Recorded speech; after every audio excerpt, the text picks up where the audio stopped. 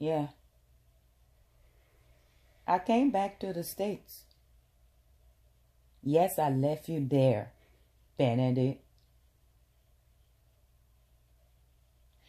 I left you there because I'm sick and tired of your games and your infidelities. Of course, you think I'm going to take you all the way back to Liberia and leave your documents there so you can be able to come back? No. I brought everything with me because I don't want you to have the opportunity to ever put a foot on American soil off of my sweat again.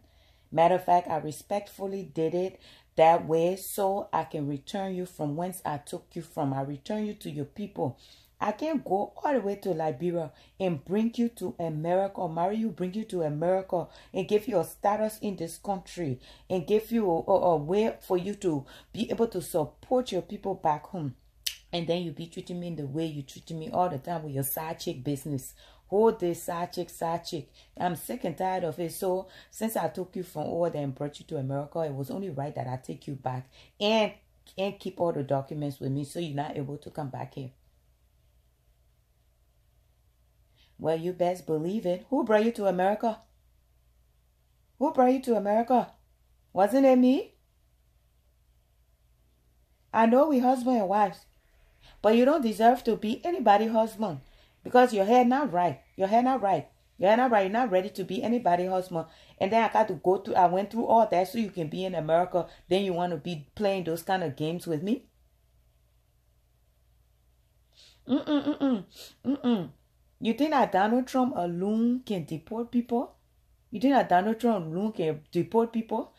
I'm the one who brought you here. So I need to take you out. Put you back where I took you from. You don't deserve to be in this country. I will go far for a divorce without you. Yes, without you. How am I going to do that? You need to be afraid of women, oh, because the way we plan our own thing, when it finally comes to pass, there will be no way for you to make a comeback.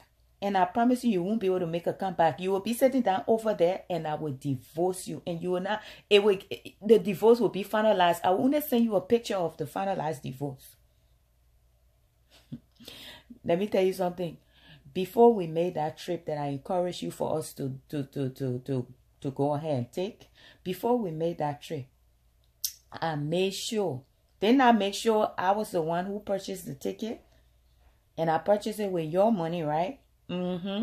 Remember when I made sure we had a what you call it, a power of attorney? You know, I can control everything that you left here, even your bank account. I had everything in place, Benedict. You were sleeping with both eyes closed. You were sleeping like a dead body. You didn't know what was going on. I got power of attorney. I ordered the tickets, but what you didn't know is that I ordered your ticket separately with your money and made it a one-way ticket. I was the only one who purchased my ticket with your money and made it a two-way ticket. So when I go to the lawyer, all I got to do is show your itinerary to the lawyer and tell the lawyer that you abandoned me, you went back home, you found another African woman, and you're planning your life over there and trying to change your identity to come back with your new woman. You abandoned me, you cut all communication with me, I can't reach you. All I got to do is take your money and then pay the lawyer $1,500 and just divorce you and leave you on that side. You don't deserve to be here. Oh, the women ain't wasting what they in Liberia said. There's your chance to have multiple women. Just tell them say you from America. They send. Just speak small. Just speak like American. You will get all the women because you know how people are. They like everything from America, including human being.